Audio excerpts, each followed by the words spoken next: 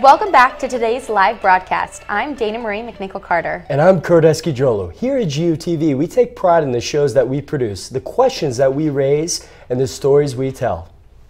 This season, we welcome the Bulldog Battalion, Gonzaga's ROTC program, also known as Reserve Officers Training Corps.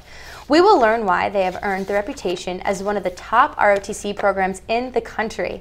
The cadets will take us through their journey of intense physical fitness training, challenging classroom instructions, and practical application of outdoor leadership skills. The future leaders of the U.S. Army have been busy competing nationally in the prestigious Ranger Challenge in West Point, New York. Find out what it takes to endure this rigorous training program from some of our strongest leaders here on campus. Tune in October 19th at 5 p.m. You know what? Now I know exactly why on a Thursday they are out in front of Herrick Field doing what they're doing. They're getting ready for a huge competition. I know, and to believe that they're like top, I believe they're ranked in the nation, their ROTC program, that's incredible. I would love to see some of us GUTV Zags do a special on that and get to boot camp. That would be fun.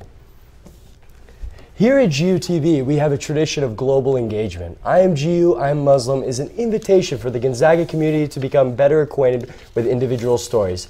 This year, Gonzaga has designated Crosby Center a place of prayer for our Muslim students. We'll hear their stories of some of the international students at Gonzaga University and what it truly means to be a Muslim. Executive producer of I Am GU, I Am Muslim show, Corinne Cahill, talks about her vision for her show.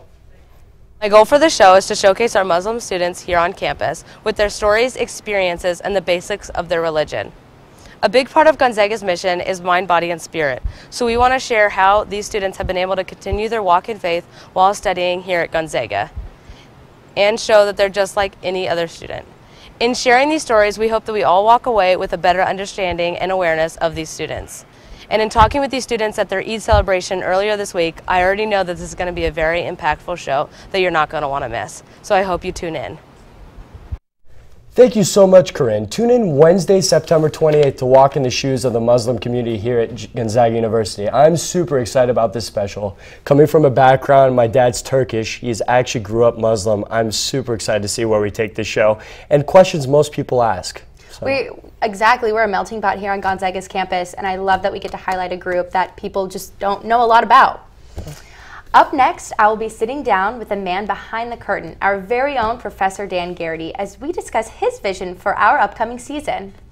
We'll also be hearing from Corinne Cahill in the Tweet Suite with live reactions from our very own GUTV alumni. Should be a treat.